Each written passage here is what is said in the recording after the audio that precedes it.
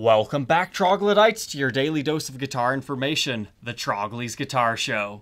Today we're going to discuss Guitar Center's weird fetish with pink guitars. That finish is called rose gold. So within the jewelry world, rose gold is a blend of 24 karat yellow gold with copper and silver. Because, just in case you didn't know, I thought this was interesting, that 24 karat yellow gold is actually too weak to wear, so jewelers have to make an alloy of it with other materials. That's how you get things like white gold, red gold, yellow gold, and the one we're discussing today, rose gold. Rose gold was first used in 19th century Russia by a guy named Carl Fabergé. Now that might sound familiar, a Fabergé egg, aka Russian gold? Essentially, it was a super fancy Easter egg. But it's still used today and it's very popular in engagement rings. And I know what you're thinking, a pink guitar? What is this, the 80s? Or is this designed for women to mainly want to buy, kind of like the Les Paul Goddess series? No, not exactly. It's not a hot pink like a super Strat. It's not panther pink like Gibson used in the 80s for a brief period of time. It's kind of similar to, but not exactly, metallic sunset, which is another late 80s Gibson finish. It's just a nice light pink color with a great shine to it. Slightly metallic, but not like sparkly in your face or anything. These things look amazing in person, not so much in stock photos. So similar to how Chicago Music Exchange does a bunch of limited editions in walnut, Guitar Center has done at least 4 guitars in this rose gold color. 2 of them lie within the Fender realm of things. They're American Professional Stratocasters and Telecasters.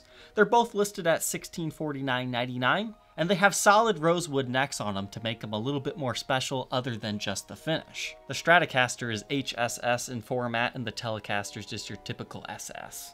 But then we move on to the Gibson side of things. The first one they did was a Les Paul Traditional, and those are still retailing at $2,699, so a little bit more than a regular Les Paul Standard from the original collection. And then I believe Guitar Center just recently introduced this one, the cheapest one so far out of the Rose Gold series, and in my opinion, I think it's one of the better looking ones. This is the SG Standard, and it retails at $1,599 with a hardshell case. So if you can't remember anything else, Guitar Center likes to make pink guitars, and they look much better in person than it sounds in your head if you think, oh, Guitar Center's doing pink guitars. So what are my first impressions of this beauty? First thing I do when I open up that case, besides it being ridiculously heavy, we'll talk about that later, is the smell.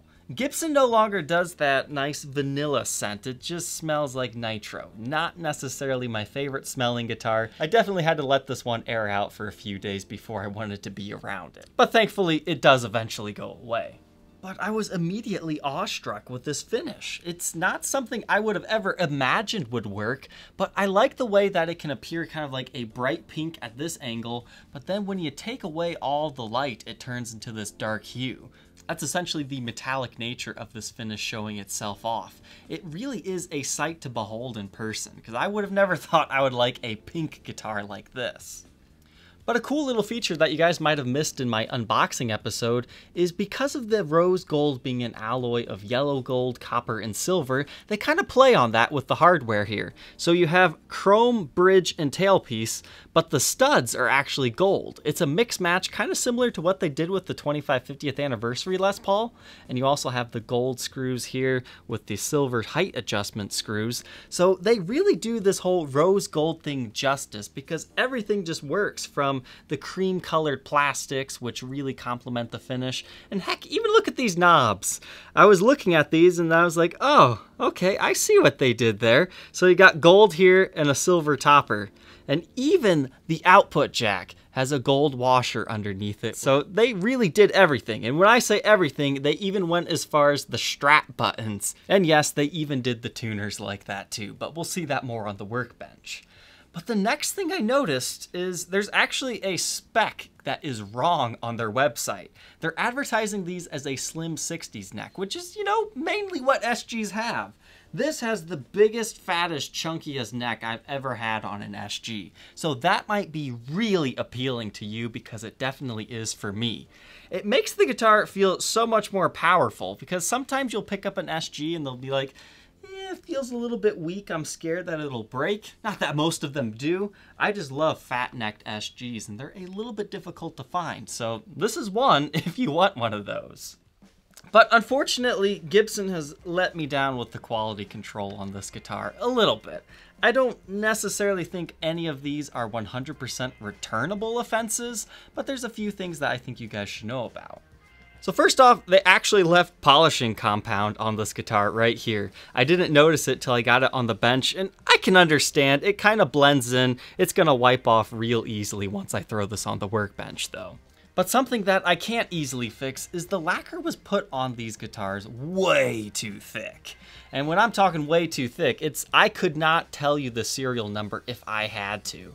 The first and second digit, it's just kind of way too obscured by the finish. Even the Made in USA stamp is very obscured. And that thick finish also kind of has a negative effect on the neck, where the fretboard is actually slightly underneath where the finish ends, so there's like a small ridge. Now, it's not so bad on the side that you're going to be playing it, at least this example. So the bass side of the neck, it's pretty smooth. There's a small ridge, but nothing you're ever going to notice. It's the treble side of the neck, which thankfully you don't really do too much rubbing of that besides just, you know, a hair. But if you get your finger feeling on that, and you can actually see how much the finish sticks over top of the neck. Is it a huge deal? No, but I think that's something that could have easily been dialed in at the factory when they were shooting this. Some other complications of that is you can see a little bit of finish piling up around the neck heel. It's not too bad, and you do find that on many Gibson guitars. But something that I really want to take a mention of is at the top of the headstock.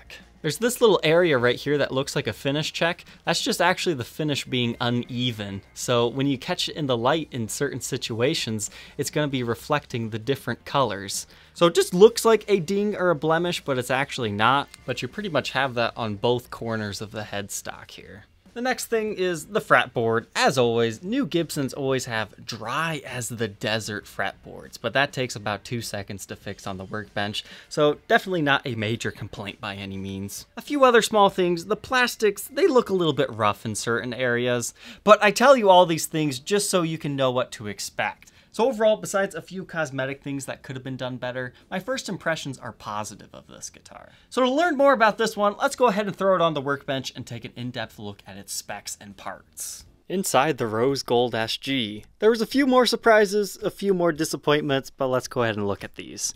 So the pickups in here are the 490 series, so it's not 490R, 498T like you normally find, it's actually the straight up 490 series. So you got the 490R in the neck and the same 490T in the bridge. So as far as pickup readings go, that means they're going to be about the same. This one will no longer be hotter. It's just going to be about at 8K ohms, and your neck position slightly less than that, 7.78. Then within the middle for fun, looks like we're looking at about 4. It's not a pickup set you find too often anymore, but they did that kind of in the early 90s and in some other guitars. So here are our pickup routes. They're not necessarily the cleanest in the world. You can see it's a little bit rough right there, and you can see some light splintering right there from where it was routed. But besides a little bit of that you could just clean off with your hand a little bit, it looks like pretty clean routes here. But there is a little bit right here where the neck joins into the body where the finish was broken, and the area I want to mention is right here. Because even if you do have the tenon cover on, you can just barely see that bare area where there's no finish. And this is the first time I'm seeing this. I'm not quite sure what would cause this dark area on the binding right there. Feels a little bit rough too. But it's actually easy to finish up Gibson's work. All you need is a little bit of a flat razor blade, and you can just scrape the binding a little bit more to make it look like perfection. The only thing you can't fix is when an employee takes a little bit too much off when they're doing the edges of the frets here. Moving on here, another feature that I told you guys about earlier is you've got the chrome bridge. It just says API, Advanced Plating Incorporated, but it sits on these gold studs right here in posts. So it kind of gives you this cool rose gold effect thing. And you've got the same thing going on with the tailpiece. Both of these are lightweight aluminum in style, made by the same company, but something I wasn't expecting. I tip my hat to you, Guitar Center custom order guys. Look what they did with the ball end of the strings. Gold and silver. They really went all out on this thing. Now it's possible that this one was restrung before I got it from the factory, because it was strung up in a way I've never seen it come from the Gibson factory before, so that might not be a stock spec, but whoever did that, they had a sense of humor. I like it. But that leads me to one thing that I think is a missed opportunity. We should have had gold pole pieces. that would have transformed this guitar even more. It would have been cool. You could also say that they could have done gold frets or like every other fret be gold, but honestly, gold frets only sound good in theory. They don't actually look so good. You can check out like my Lizzie Hale Explorer reviews and the Vegas series to see Gibson guitars that have that. It just looks like you've got rusty frets. But moving on here, your toggle switch, you can see the inner shaft of it is silver. Then you've got the gold ring around that. This is that one time where Gibson's slightly pink plastics actually work for the guitar. Moving on to the knobs, they're reflectors in style. So you got the silver cap to them, labeled volume and tone. And hey, the things themselves are actually gold. But how far did they take the silver and gold thing? I'm curious. I've got to pop one of these knobs to see if they did it under here too. I'm impressed. Even though you can't see that underneath the knobs, they still gave it the golden shaft with the golden washer and the silver nut. And the same thing's true for the output jack. As far as the pickguard itself, I use that same razor blade technique to kind of clean up some of these edges here.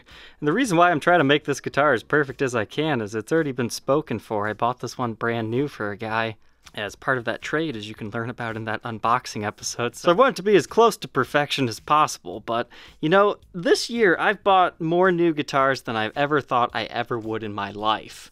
And you know, new guitars, they are not as flawless as people think they might be. I used to think if you buy a new guitar, it would be perfect, it would be perfectly set up, you would never have any issues. That is far from the case. And I'm not just dissing Gibson, I'm talking all manufacturers.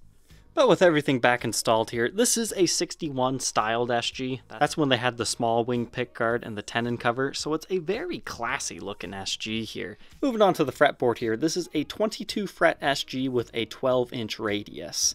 For the most part, once I got done conditioning this board, it looked okay. There's a few areas where the fretboard's actually slightly lower in a few spots, but is it a huge deal? No, especially once you start playing this guitar, it'll start to all wear in and look pretty nice. I need to get a good macro lens to really show you guys this stuff. The binding job on this one was okay. You can see there's this area by the 15th fret where they got lazy when they were shaping the nibs and they kind of caught it along the edge. I can't really do much to fix that, but let me tell you, pretty much just about every single new Gibson I've reviewed this year has had similar lines like that, so it's not a huge deal. It's come to be expected of a new Gibson, unfortunately. But other than that, the fretwork looks nice, and they did a pretty good job on this one. So I hate that it seems like it's a Debbie Downer episode. We're pointing everything out wrong, but, you know, I don't want anything to go unnoticed. Face of the headstock, you just have a blank truss rod cover. Inside here sleeps the truss rod itself. Everything's looking good there. You have gold screws on this, but look at the tuners. They gave it a gold fastening nut, whereas the rest of the tuner is silver. And other than that, you just have the Gibson logo as well as the crown. As far as the nut goes, I did put a little bit of graphite in there just in case we needed it, but the nut width is 1.7 inches, and by the 12th it increases to 2.08. Now remember, the specs of this says it is a slim tapered neck. I think this is going to prove that wrong. There we go, it starts 0.89. That's huge for an SG. And then by the 12th fret, what are we at? Almost 1, so 0.99. It is a fat, rounded baseball neck. They need to fix that on their website, because that might cause a return for somebody, but I personally actually prefer this neck profile on this SG. It feels great to play. And nothing crazy with the scale length, 24 3/4. Moving on to the back side of the guitar. Unfortunately, there's a big disappointment in here. Hey Gibson, I thought we were done doing this stuff. PCBs are not dead yet. They're still out here apparently. So we've got the printed circuit board that the pots sit on, and then it's just a bunch of quick connect stuff. So what's good for you is if you want to swap out the pickups, it would be relatively easy to do. They just use those white cables. So that's a plus, but I was really expecting hand-wired pots in these. I guess technically this isn't really in the original collection, so since it's just a regular guitar, maybe that's why you get the PCB. But I really feel that should be disclosed in the product specs. Then as far as the strap buttons, we were kind of talking earlier how it's also silver and gold. Nice little touch right there. The other one's right here at the base of the heel. And you've got your typical little contours for the SG body style. As far as body woods are concerned, it's your standard SG. Mahogany body with mahogany neck, rosewood fretboard. But the neck hides another little secret here. Remember how I said the finish is like super thick, it's really hard to read your serial number?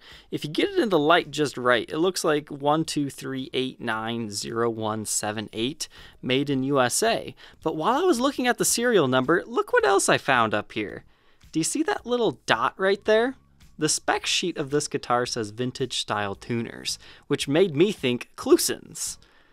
That's the outline of a Cluson tuner, and you can only see it on the top two tuners. So maybe it's something else that just happens to make a very similar impression, but it's almost like that somebody had Clusons on here at one point in time, then they took it off and they filled it in and put Grovers.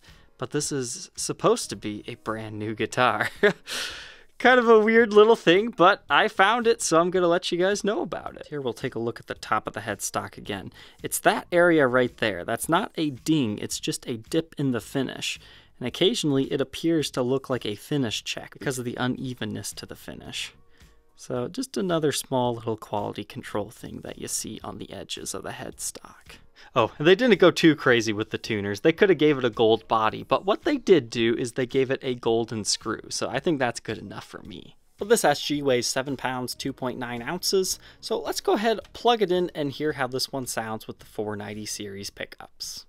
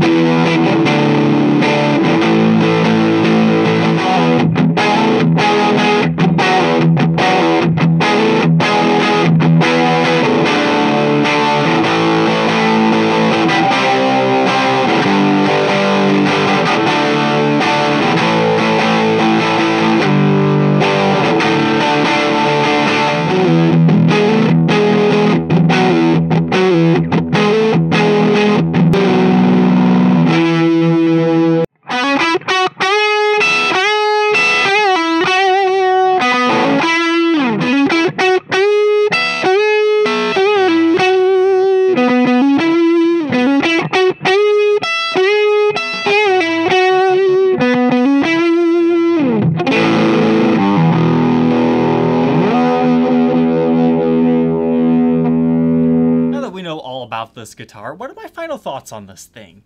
There were a lot of small quality control issues with this guitar. And I hate that this kind of turned into a nitpick video. That was not my intentions. It's just I kept noticing more and more small things that could have been done better at the factory.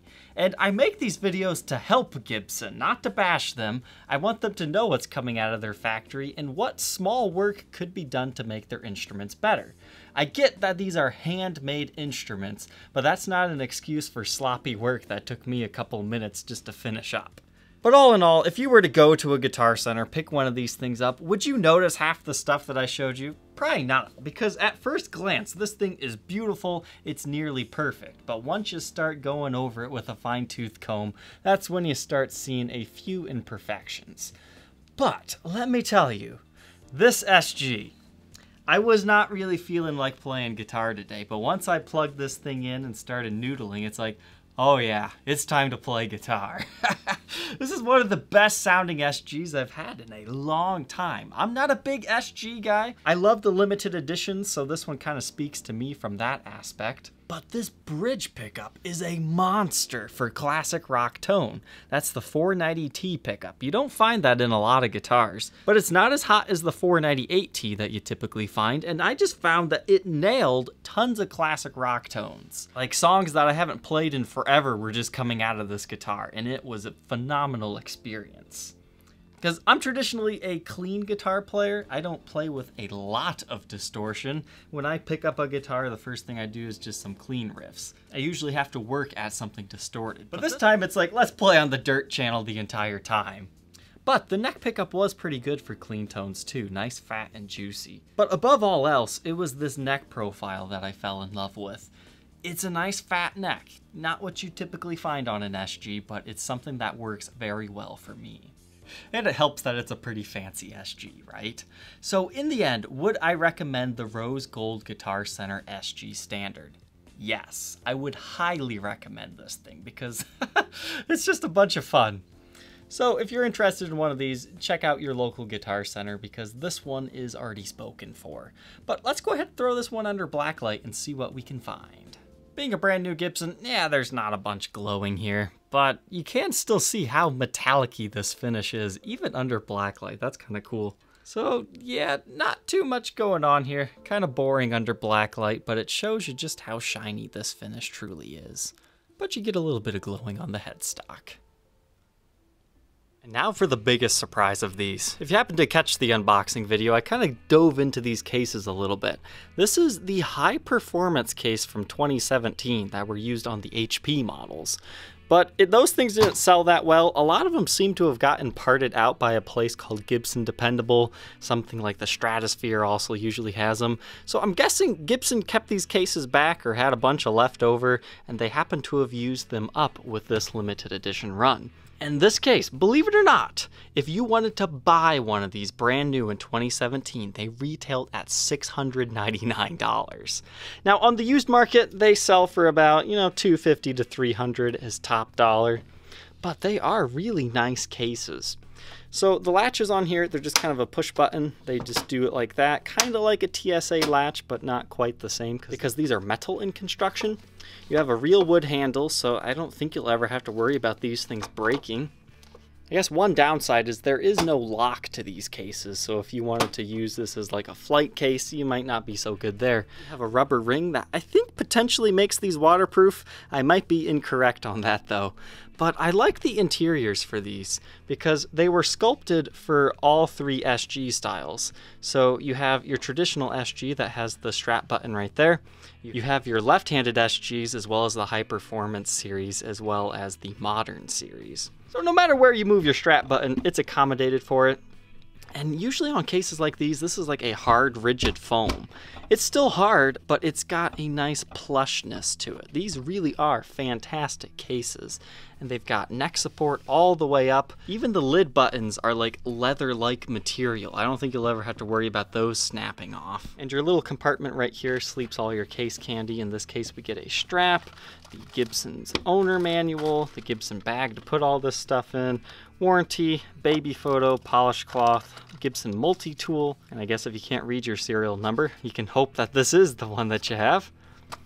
But the only downside to this case, besides being kind of smelly, is it's ridiculously heavy. Like, you're not going to want to gig with this thing because it's just ridiculously heavy. So heavy, in fact, let's go ahead and go throw it on the scale, just so you guys know. So just the case empty is about 21 pounds. Normally, a case with a guitar in it is about 18 pounds or so, 17 to 18. So this thing is almost 30 pounds to lug around. Definitely way heavier than a regular guitar with a case. But, you know, it also offers you tons of protection, so it's kind of a trade-off. I guess you could also say that the red and the silver color of this really complement the rose gold finish too, so maybe it's just a match made in heaven. I hope you troglodytes enjoyed this review of this brand new Gibson SG Standard in rose gold, a limited edition from Guitar Center. Don't forget to like, comment, and subscribe, and we will see you tomorrow on the next episode. Take care.